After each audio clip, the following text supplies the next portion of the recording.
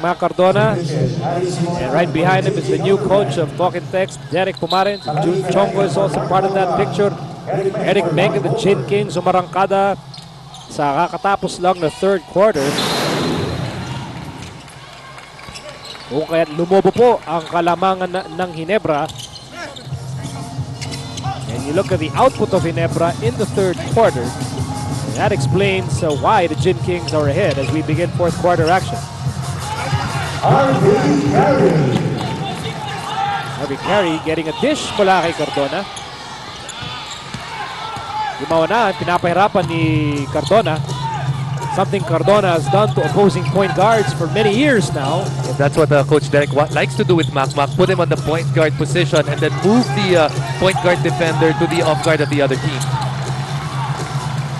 Seems to be a scrappy five fielded in by Derek Pumarin. He has Anton Viloria, Cardona, Miller, Carey, and Poch Huino, the only legitimate big man on that five on the court. Pasa ni Carey. Here's Viloria. Viloria on the move, off the glass, kapos, and the ball ends up with Adungul. Si Adungul meron na pong 12 rebounds.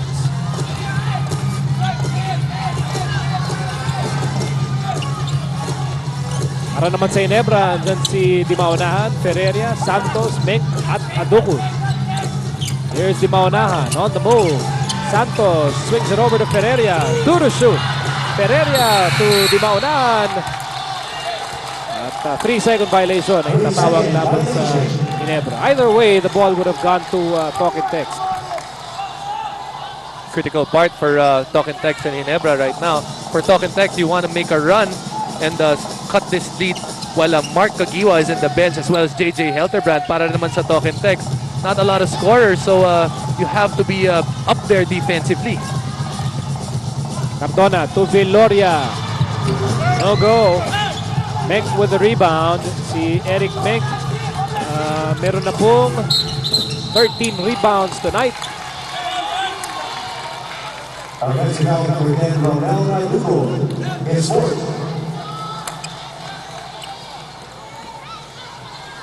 Slow start here by Ginebra in the fourth quarter. Story of the third quarter, Miko. Field goal percentage for Talk and Text still at 36%. At itong Barangay Gin Kings, finally nabuhay ang field goal percentage nila up to 57%. Yeah, this is something you should expect. With Derek Pumarin at the helm, you will see Cardona get more assertive. He will see more looks and more touches para sa phone pass. But if there's one guy that also knows the system of Coach Derek, ito rin si Mac Cardona dahil he spent his college under that system. Here's Miller on the move. Miller all the way. No go. Oh, Harvey Carey slams it back home. At nagbabanta po itong Talk and Text na parang bagyo. Kanina, they were down by as many as 17 points. Pero ngayon, naibaba na nila sa 9 puntos ang lamang ng Ginebra. 71-62 with over 9 minutes to go in the payoff period. Back inside the Big Dome for more fourth quarter action. At kanina po, si Harvey Carey got a Yakult slam dunk brought to you by Yakult. Okay ka ba dyan? And this is part of an uprising here by Talk and Text sa mga unang bahagi ng fourth quarter kung saan Ginebra is throwing the ball away. And may ulat tayo tungkol kay Mark Kagiwa mula kay Dominic Uy. Miko, nakausap ko si Mark Kagiwa nung end ng third quarter at sinabi niya he's feeling so well today. He's hot. He's got 31 points in the game and 20 of those coming in the third quarter. Sabi niya, alam mo, nung Red Bull series medyo may iniinda ako. Sinabi niya, ayaw niya gumawa ng excuse, pero sabi niya, nawala yung explosiveness niya nung series na yun. But in today's game, he feels a lot better. At sabi niya, he's 99.7% back. Well, Mark Kagiwa definitely back. But going back to what you were saying, that it's the scrappy players na tinawag mo nga kanina, Miko, na nagbigay buhay dito sa Talk and Text phone pals. Courtesy of a couple of turnovers, Romel Aducol having 3 turnovers here in the fourth quarter. That's why he's back. He's on the bench right now. and it's the defense turning into offense para sa phone foul. Here's Meng. Double team. Meng. Yes, sir. Eric Meng asking for a foul. Pochuino and Macmac Cardona all over him at the post during that possession. So, balik po sa 11 ang lamang ng Ginebra. 73-62.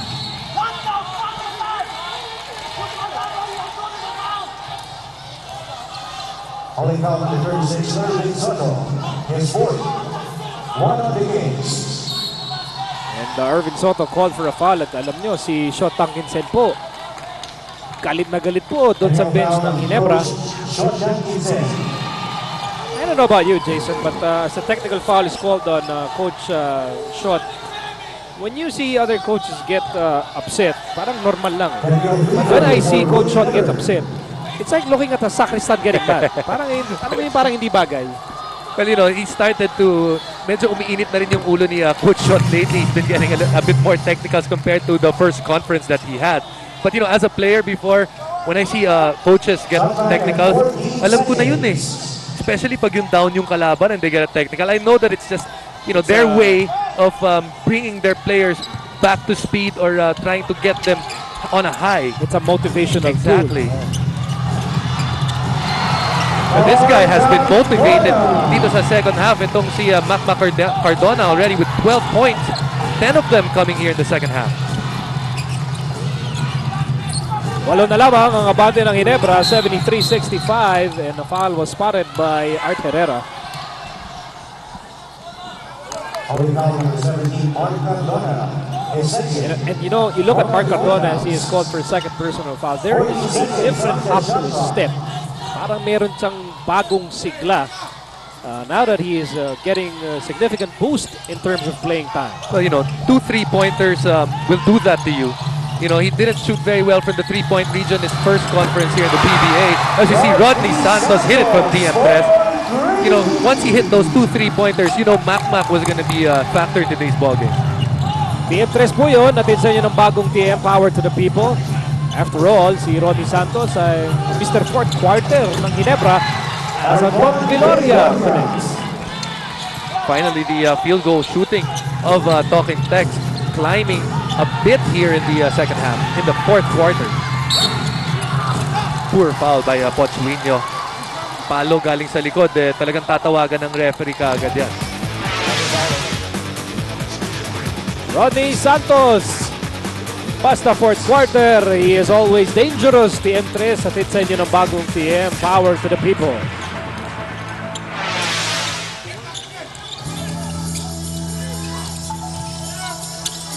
Santos, no, but he will take 2. I tell you, you know, Rodney Santos playing in the fourth quarter, it's like bringing Dominic Uy to an all-girls school. Delikado. Hindi pwedeng hindi bantayan. There's no other way to put it. I mean, you know. Great analogy. Excellent. Diba? Kailangan bantayan. Kailangan tutukan. Hirap na.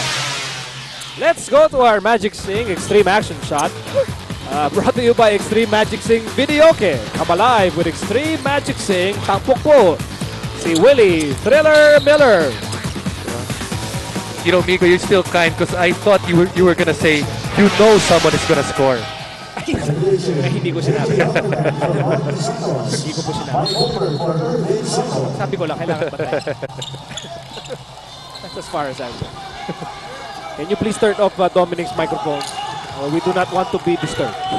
Jason and I are concentrating on the game at hand. Kung saan lamang po ang Ginebra, 77-67. 10 puntos ang lamang ng Ginebra, and Viloria will miss.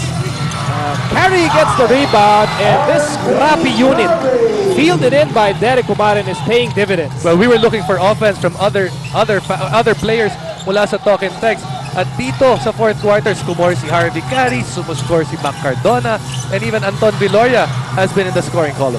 And oh, look now, itong lamang ng Ginebra na ibaba na. Oh, but Mark Nagiwa says, stay where you are, Talking Tex. I am still red hot. And Kagiwa now with 33 points. Balik sa 10 puntos ang lamang ng Ginebra. 79-69. Bola na kay Huwinho. Bounce pass para kay Carey na agaw ng Ginebra. It's a counter steal by Miller. Here's Viloria. He fires and he won't score. Ito na si Helterbrand. Helterbrand on the ball. Bounce pass para kay Kalani Ferreria. What a play!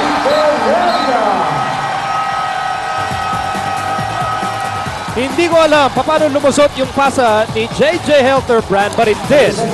And it allowed Ferreria to scoot in for 2 as we plunge into this 30-second timeout ng Talking Text. Watch it again. And look at the pass of JJ Helterbrand between 2 defenders to Kalani Ferreria. And there you have it. The lead is back to 12 para sa Gin King. And finally now, I have my microphone on and I can defend myself. I just like to tell everybody there, naging teammate ko si Jason sa college, tapos nakasama ko naman si Miko when I turned pro. So, lahat ng natutunan ko, lahat ng alam ko ngayon, nanggaling kay Miko Halili at kay Jason Webb. Sa larong basketball. Actually, hindi. Yung after hours ko, yung mga natutunan ko. Ganun, ha? After hours, ha? Actually, I'm very thankful to Jason who took me on his wing. Under his wing. Under his wing. Let's check this 3-point play muna, ha? Pure Foods Bacon 3-point play. Tapos si Mark Kagiwa, brought to you by Pure Foods Bacon with 3 variants. Honey cured, maple, and the newest lean and mean bacon. At ito na. Miko, ano baka mo yung mga pinakamatataas na quarter scores? How does Mark Kagiwa's 20 fare to the rest of the annals of the PBA? Medyo malayo pa pala, Miko. Because Alan Kaidig had 37, Paul Alvarez had 30, Renren had 27 last April 29. And last year, in 2005, Alan Kaidig again had 27 and the fortune cookie had 26 at one time. So medyo malayo pa yung 20 ni Mark the Spark. Actually, yung record ni Atoy ko, matagal yan, ha? 7 years bago po nabasag yung record ni Fortune Cookie. 26 points in a quarter. In fact, I remember watching this game featuring itong Presto Alaska wherein Kaidik broke that record. I actually remember watching that. And I know you covered the game of Atoy ko as well. Hindi naman. As Ferreria escapes the defense, maganda counter-attack dito ng Ginebra. Just when Talking Text was knocking on the door, they shut it down. Yes, Mark Kagiwa, JJ Helterbrand, they came in and put the spark back in the Gin Kings. Kaya nakabawi sila. Willie Miller connects from TM3. TM3, atid sa inyo ng bagong TM. Power to the people. Score po natin 83-72 in favor of Ginebra with under 6 minutes to go in the payoff period. Here's Holper. Holper to Kagiwa. Kagiwa on the move. Kagiwa, yes! Kagiwa. So kanina nag-34 points si James Yap. Dinaig na po yun ni Mark Kagiwa who now has 35. And Mark Kagiwa's career high is 43, which also happened against the Talk and Text team in February 6, 2005. So yun ang hinahabol niya ngayon. May 19 points sa po si Miller. Back-to-back TM3 sa sa inyo ng bagong TM. Power to the people. Pero 6 puntos pa rin ang abante ng Ginebra. 85-75. Somebody better stop Mark Kagiwa right now. They've tried Willie Miller. They've tried Mac Cardona. They've tried Leo Avenido. I don't know if Tonichi Ituri is still available to play defense against Mark Kagiwa. 4.5 to go in the ball game. Miller, wala.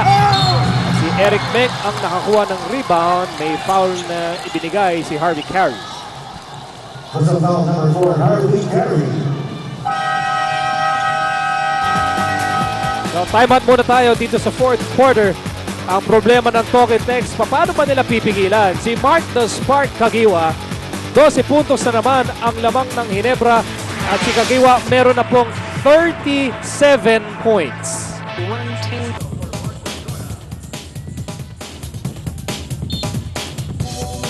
At ang batang mandaluyong ng Ginebra, si Mark Kagiwa, tampok sa ating Red Bull Energy Play. Red Bull ang bumangga.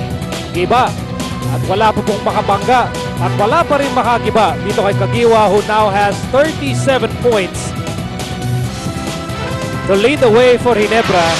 Kaya hindi po makalapit-lapit ang Talking Text dito sa ating laro. At si Mike Colfer, dinagdagan pa ang lamang ng Ginebra. He has 9 points tonight.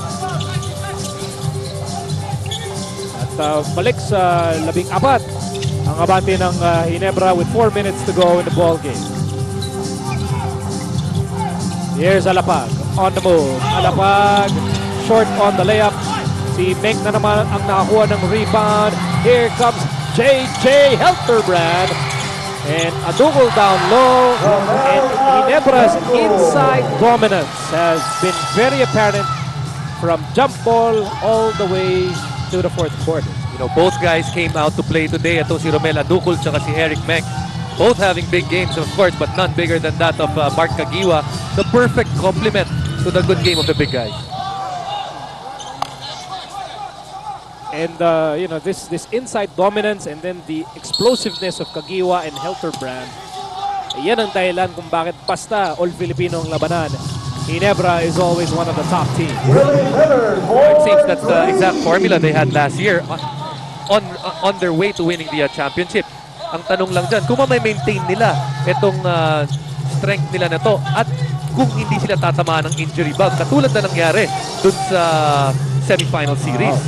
TM3 yung binitawan kanina ni Miller, hatid sa inyo ng bagong TM, Power to the People. Miller, by the way, with 22 points. It might not be enough to help Talking Text get back in this game with less than 3 minutes to go. Here's Holper. Yung kanyang pasa tumama sa net, leading to a turnover. Here's Alapag over to Miller. Miller fires in and out. Ang lahat ng rebound napunta lang kay Menk o kaya kay Adukul.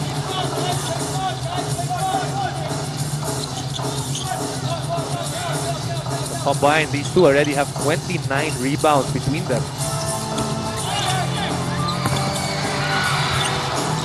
Oh, Kagiwa stealing the ball away from Ferriols. It's been that kind of night para kay Kagiwa. Everything has clicked for the former Rookie of the Year. As we enter the last 2 minutes, brought to you by Hope, the luxury cigarette. Rebound para kay Alapag. It's a steal para kay Eric Menk. And some of the fans inside the Big Dome feel that they've seen how this movie will end, making their way to the exits. Pakarandam nila sa Ginebra na mapupunta itong panalo na ito. And Eric Menk has been a tower of strength here para sa Ginebra. Lamang na lamang po sila with under 2 minutes to go in the ball game.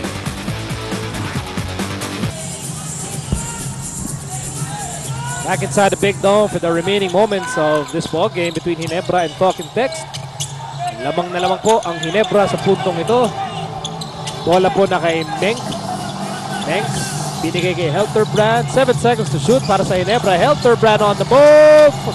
And he scored.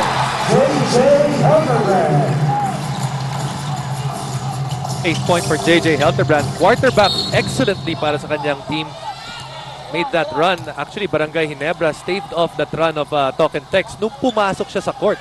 At tumakbo ulit itong Barangay Ginebra. Speaking of running, Miko, the Gin Kings have a total of 13 fast break points compared to only 3 of the Talking Text phone fouls. That's a very small number considering Jimmy Alapag on the court. Helterbrand over to Kagiwa. Kagiwa on the move and he's not done. Meron na pong 39 points si Kagiwa. His career high is 43 points. Abutan kaya yan ni Kagiwa ngayong gabi with only a minute and 1 second to go. As you look at our Revicon Forte Astig player of the game,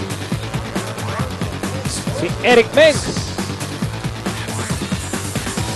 was a force inside. And you'll see his numbers tonight.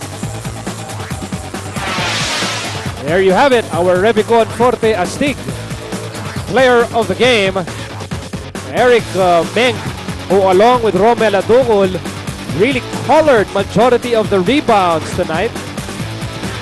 And Kagiwa did his damage outside, and Meng did his damage inside. At ayan ang mga numero ni Meng. 38 minutes, 16 points and 16 rebounds. You know, he'll be proud because one thing that very important to Eric is getting a lot of rebounds. So timeout po tayo with a minute to go dito sa ating ball game. Mukhang itong Ginebra, they will score their first win dito sa Philippine Cup, and we'll bring you more from the Big Dome after these messages. Back with our remaining moments dito sa ating live coverage of the Gran Matador PBA Philippine Cup. Here's Elter Brand still on the court para sa Ginebra. Acrobatic shot. Here's Alapag on the move. Tinapik yung bola palabas. And anong sabi ni Kagiwa kay JJ, baka gusto mo kami hintay. Sabi ni Adukol, Jimmy, maybe you're better off shooting from the outside.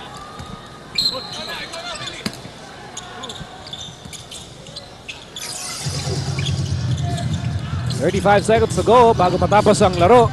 Here's Bochuino banging into Eric Meng.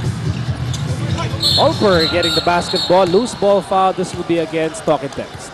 Well, nasabi mo nga that it's gonna take some time to gel para dito sa phone fouls. I remember when we have a new coach, when I was still playing, napakahirap kasi pati yung pag-inbound pa lang, Nico, you're trying to remember what are the plays, paano ba yung dapat gawin, where do I stand? So, you know, you can't be too hard right now on this team because it's gonna take some time. You know, Coach Joel Balal had a lot of success with the Talking Text team. Of course, last year was a little blip on the first time that he actually didn't make it to the Final Four. I'm sure Coach Derek looking to do almost or do even better than what Coach Joel Banal has done for this team. Miller was a bright spot para dito sa Talking Text. He has 25 points. At nakakaano na to, ha? 6 na TM3. Pitsa nyo ng bagong TM Power to the People, si Willie Miller. But it will not be enough. As the second stick by, Ginebra will open their campaign dito sa Gran Matador Philippine Cup with a bang. Disposing of Talking Text 96-81 dito sa Araneta Coliseum. And Mark Kagiwa, he was the hot man for Ginebra. Unstoppable, especially in the third quarter. You know, I just love it when they make it easy for us, you know, when to be able to choose a best player of the game. Of course, Mark Kagiwa, you know, almost a career high. He had 39 points. As we look at the slam dunk of Romel Adukol, medyo nakaw yung slam dunk na yun. Nakala nila tapos na yung game. Barangay Ginebra starting off strong. At ito ang final score. Atid sa inyo ng Gold Eagle Beer, sir. Pangkondisyon sa may ambisyon. 98 for Ginebra, 81 for Talking Text. At tulad ng nasabi ni kasamang Jason, wala pong kahirap-hirap ang pagpili ng San Miguel Beer player na walang katulad. Kita mo naman, 39 points, Miko, 4 assists. And the way he did it, 17 out of 23, only missing 6 shots.